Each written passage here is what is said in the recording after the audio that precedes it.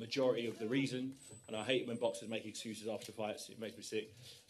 But you know, I broke my toe 3 weeks ago, and there was no way I was going to pull out of this fight. It was one of those things that happen in training. You get injuries. Vladimir might have a broken toe for all I know. I don't know. But I was unable to push off my right foot and shoot in my right hand like I'd like to, and that's what I feel didn't allow me to open up and do what I normally do. Weren't able to throw big, powerful punches, and you know, that's boxing. You don't get it your own way all the time. He fought great. You know, he hit me with some great shots.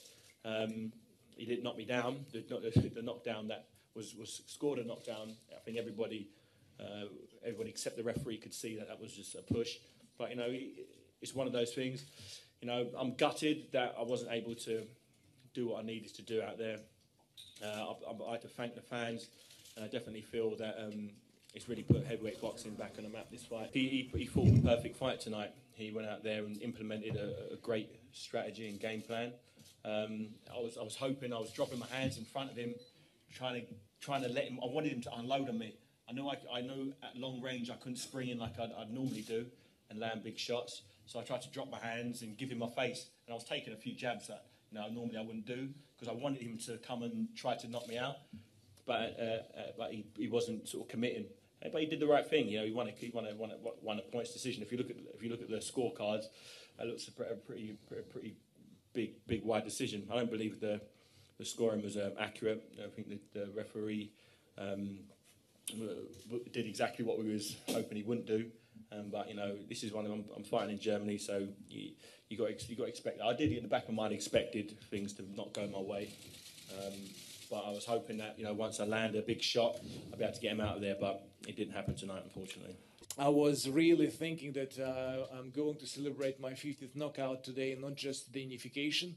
I have to give respect to David Haye for his boxing skills. He has been alert for all 12 rounds. I have been expecting that's what is usually happening to the guys after certain jabs and the rounds. They're getting kind of sleepy a little bit and slowing down. You really pissed me off with this T-shirt, to be honest with you. And there was really below the belt line, and to be honest with you, it wasn't cool. And I believe that everyone in his life deserves the place where he is, where each of us is. So I'm not happy that I didn't celebrate my 50th knockout, so I have to postpone it then till next fight. But let's face it, we unified all the belts with my brother. It was an easy job. I'm showing up at the press conference not all the time, you know, with the bruises on my face. So there was a challenge in the ring. There was good challenge in the ring, and I really enjoyed it. And now we talk about rematch. Dave, what do you think? I'd love to. No, I definitely. I'd love that, but you know, this is boxing. You know. Definitely didn't expect other answer, and next time we'll knock you out.